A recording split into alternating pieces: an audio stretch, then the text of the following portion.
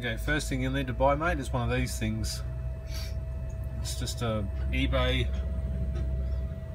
USB 2 serial to DB9, RS232, 232, a couple of bucks off eBay, and you use that to interface. So all that you do, buy that, plug it in, install the drivers that come with it. Typically it comes with a little CD. I've got that working on anything from XP all the way to Windows 10 on every make, model, brand and size of computer you can imagine, so it works. Then install your software from MPP. I'll include a link down the bottom of this page to where you download the software from.